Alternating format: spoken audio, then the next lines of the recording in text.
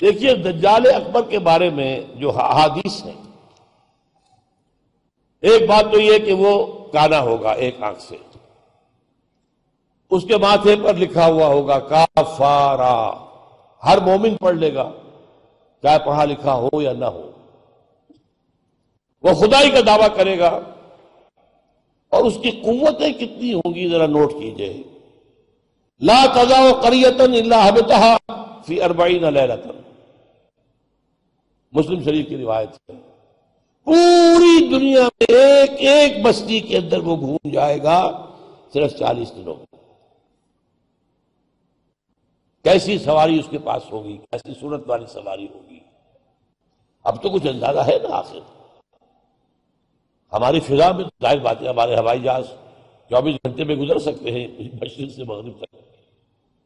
Number 2، اس کے 2 کانوں کے مابین 80 گز کا یا 80 ہاتھ کا فاصلہ ہو، اس کے گدھے کی ماں بین حافر ہمارے ہی حافر آخر مسیرت یومین و لیلۃ، اس کے گدھے کی ایک قدم اور دوسرے قدم کے درمیان ایک دن رات کے سفر کی مسافت ہوگی۔ اب ظاہر بات ہے اس کا گدھا کون ہے آج؟ ہوائی جہاز۔ ینادی بصوت لہ یسمع ما بین الخافقین، کنز العمال میں بھی ہے، مسند احمد بھی حدیث ہے، وہ آواز دے گا ایک ایسی آواز سے جس سے مشرق اور مغرب کے درمیان سب لوگ سنیں گے۔ ہو گیا کہ نہیں؟ بش کی تقریر سب سنتے کہ نہیں؟ سخرت لہ انہار الارض واعصارها یأمر السماء فتمطر والارض فتنبت، اس کے لیے تمام دریا اور پوری زمین کو سخر کر دی جائے گی، وہ جب حکم دے گا آسمان کو بارش برسائے گا، مادر ذات انز اکمہا اس کو ٹھیک کرے گا، کوڑی کو ٹھیک کرے گا۔ یہ حضرت عیسیٰ والے معجزے ہیں، یحیی الموتیٰ، مردوں کو زندہ کرے۔ آج جو ہے کلوننگ اس جگہ تک پہنچ چکی ہے کہ آپ کے والد کی قبر سے لاش میں سے کوئی چھوٹا سا ٹکڑا نکال کر والد بنائے جا سکتے ہیں۔ یہ دوسری بات ہے کہ ابھی بحث چل رہی ہے، ہیومن کلوننگ کی کھلی اجازت نہیں دی جا رہی، لیکن آ گیا ایک آدمی کو چیر کر 2 ٹکڑوں میں بانٹے گا اور پھر زندہ کر دے گا۔ وجب آسماہ یا جب آسماہ شیاطین علی صورت من قد مات من الآباء والامہات والاخوان فیاتی احدہم الی ابیہ واخیہ فیقول الست فلانا الست تعرفنی، اس کے ساتھ شیاطین جن کا لشکر ہوں گے، اور ان کی صورتیں وہ بنا دے گا لوگوں کے مرے ہوئے ماں باپ اور بھائیوں کی سی، اور وہ آ کر کہیں گے دیکھو میں تمہارا باپ نہیں ہوں، پہچانتے نہیں مجھے، میں تمہارا بھائی نہیں ہوں، پہچانتے نہیں ہو مجھے، ارے میں تمہاری ماں نہیں ہوں، پہچانتے نہیں ہو، یہ خدا ہے، اس کو کرو سجدہ۔ عام کفر و الحاد۔ اور ایک بات جو سب سے اہم ہے جو آج شروع ہو چکی ہے اور میں تفصیل بیان کر چکا ہوں، کائرو کانفرنس اور بیجنگ کانفرنس اور بیجنگ +5 کانفرنس، اور وہ بھی یونائٹڈ نیشنز کے تحت، آخر من یخرج الیہ النساء، آخر میں جو اس کی پیروی کے لیے نکلے گی گھروں سے وہ عورتیں ہوں گی، حتی ان الرجل لیرجع الی امہ وابنتہ واختہ وعمتہ فیوثقھا، یہاں تک کہ ایک بندہ مومن جائے گا دوڑ کر اپنے گھروں میں، اپنی ماں کو، بہن کو، بیٹی کو، بیوی کو باندھ کر جکڑ کر رکھنے کی کوشش کرے گا، اور وہ رسیاں توڑا کر اس دجال کے پیچھے بھاگے گا۔ وہ نقشہ ہے آج۔ ایک حکم پر یہ شیطان مشرف جو ہے ہمارے ہاں 30% سیٹیں عورتوں کے لیے مقرر کر دیں۔ بھائی امریکہ تک میں نہیں ہے، تو ان کی پیروی کر رہے ہو، وہاں بھی نہیں ہے یہ ہم ان سے بڑھ کر ان کے مقاصد کی تکمیل میں ان سے آگے جا رہے ہیں۔ اب دیکھتے دیکھتے ہماری بات کو دیکھ کر انڈیا کے اندر بھی آیا ہے کہ 30% سیٹیں سب کی جو ہے خاص کر دی جائیں عورتوں کے لیے، وہاں وہ نہیں ہو پا رہا، جمہوری حکومت ہے، اختلافات ہو رہے ہیں، ابھی بحثیں چل رہی ہیں۔ اور یہاں کیا تھا، مشرف ایک حکم، اور کوئی نہیں بولا، کوئی مذہبی لیڈر نہیں بولا یہ کیا کر رہے ہو، کوئی سیاسی لیڈر نہیں بولا کیا کر رہے ہو یہ۔ ان کی گھرگھٹی میں سیاست پڑ چکی ہے۔ خطرہ یہ تھا کہ ہم نے اگر ایسی کوئی بات کی تو یہ الیکشن پوسٹ پون کر دے گا، اور الیکشن بڑا ہوا ان کا ایک عام طریقہ۔ بہرحال یہ دجالیت جو ہے، دجال اکبر، یہ آنا ہے۔ یہ ہوگا کون؟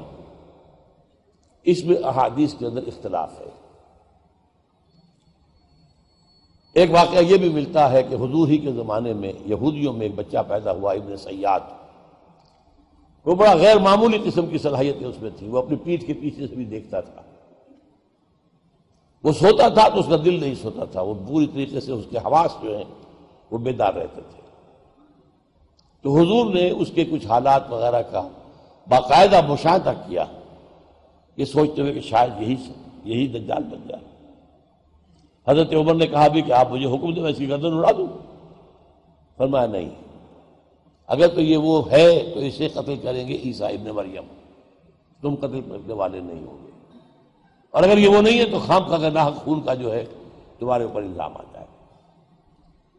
پھر ایک صحابی رضی اللہ تعالی عنہ، تمیم داری، وہ عیسائی تھے، اسلام لائے تھے، وہ کسی بحری سفر پر گئے تو طوفان جو ہے ان کے جہاز کو لے کر ادھر ادھر کئی ایک مہینے تک، اس سے بھی زیادہ، موج ادھر لے گئی، پھر ادھر لے گئی، پھر ادھر لے گئی، حتیٰ کہ ایک جزیرے میں جا کے ان کا اترنا ہو گیا، وہاں کوئی نہیں تھا، غیر آباد۔ اندر کچھ گئے تو انہیں ایک عجیب سی مخلوق نظر آئی، جساسا، کہ نہ اس کا پتہ چلتا تھا منہ کدھر ہے دم کدھر ہے۔ اس نے کہا تم کیا کرنے آئے ہو؟ دیکھو فلاں صومعہ ہے، ذرا ادھر جاؤ، گھنا جنگل ہے، وہاں جو ہے ایک صومعہ ہے، چرچ ہے، اس میں ایک آدمی تمہارا انتظار کر رہا، جاؤ۔ وہاں گئے تو دیکھا کہ ایک بہت قوی ہے، بہت لمبا چوڑا، رسیوں میں اور چینز کے اندر جکڑا ہوا انسان، انسانی شکل۔ اور اس سے پھر مکالمہ ہوا، کچھ سوالات کیے، کیا بحیرہ گلیلی میں پانی ہے؟ کہاں جی ہے؟ اچھا، ایک وقت آئے گا کہ پانی نہیں رہے گا، حضرت عیسیٰ علیہ السلام کی آمد کے بعد جب یاجوج ماجوج آئیں گے تو یہ سارا پانی پی جائے گا، کوئی قطرہ نہیں بچے گا۔ اس طرح کئی سوالات کیے، اور پھر اس نے غالباً یہ کہا کہ میں دجال ہوں، مجھے ابھی اللہ نے گرفتار کیا ہوا ہے، پھر اب وقت آئے گا مجھے چھوڑے گا۔ ایک روایت یہ ہے، جب حضرت آئے تمیم داری تو حضور نے پھر اعلان عام کرایا، مسلمانوں کو جمع کرایا، اور انہیں یہ سارا تمیم داری کا واقعہ سنوایا۔ ایک یہ بھی ہے۔ تو اب یہ کہ اس کے بارے میں یقین کے ساتھ فیصلہ کرنا کہ وہ کون ہوگا، میرا گمان یہ ہے کہ وہ وہی ہے جو ابھی اس صومعہ میں قید ہے، لیکن وہ کوئی جن ہے، انسان نہیں۔ عزازیل جو شیطان لعین ہے، اس کا کوئی بڑا جنرل ہے، جو کہ آخری وقت میں آخری امتحان کے لیے انسانوں کے اللہ تعالیٰ کی طرف سے اس کو چھوٹ دی جائے گی۔ اور یہ ہوگا حضرت عیسیٰ علیہ السلام کا جو حکومت کا دور ہے 40 برس، اس کے آخر میں، اور اسے بھی پھر حضرت عیسیٰ علیہ السلام ہی قتل کرے گا۔ لیکن اس سے پہلے یہ ہے کہ اتنی بڑی ہوا چل چکی ہوگی کفر اور الحاد کی، اور جو ہے زوال آ چکا ہوگا، کہ پھر حضرت عیسیٰ کا انتقال ہونے کے بعد کچھ ہی عرصے کے بعد اللہ تعالیٰ ایک خاص ہوا بھیجے گا کہ جن کے دل میں بھی ایمان ہے ان کی جانیں بڑی آسانی سے، سہولت سے نکل جائے گی۔ اب دنیا میں صرف کافر، فاسق، ملحد، مشرک، گناہگار لوگ رہ جائیں گے، ان پر قیامت کی ہولناک جو زلزلہ ہے، یا ایھا الناس اتقوا ربکم ان زلزلۃ الساعۃ شیء عظیم یوم ترونها تذہل کل مرضعۃ عما ارضعت وتضع کل ذات حمل حملها وَتَرَى النَّاسَ سُكَارَىٰ وَمَا هُم بِسُكَارَىٰ، یہ جو سختیاں ہیں یہ کفار پر آئیں گی، اہل ایمان پر نہیں آئیں گی۔ اب یہ ہے میرے اور آپ کے لیے انفرادی سطح پر تو فیصلہ کیجئے، ہم اپنے اندر سے دجال کو نکالیں۔ محبت اللہ سے، دنیا سے نہیں، طلب آخرت کی، دنیا کی نہیں، فکر روح کی، جسم کی بھی کرو لیکن اس کی اولاً کرو، اور وہ نظام قائم کرو جس میں حقیقت اللہ کی ہو، جس کے معاشی نظام میں سے سود اور جوئے کو نکال کر باہر کر دیا گیا ہو۔ معاشرہ وہ ہو جس میں عفت و عصمت کی ویلیوز ہو، شرم اور حیا کی ویلیوز ہو، خاندان کا ادارہ مضبوط ہو۔ یہ سارا کام اجتماعی سطح پر، اور خود اپنے ایمان کو اتنا مضبوط کرو کہ اگر ہماری اپنی زندگی میں وہ دجال اکبر کے آنے کا وقت ہو جائے تو ہم اس کی سختیوں کو جھیل سکیں، برداشت کر سکیں، ان امتحانات میں سے گزر سکیں، اور ایمان کے اوپر ثابت قدم رہ سکیں۔ اللہ تعالی ہمارا مددگار ہو۔ اقول قولی ھذا واستغفر اللہ لی ولکم ولسائر المسلمین والمسلمات۔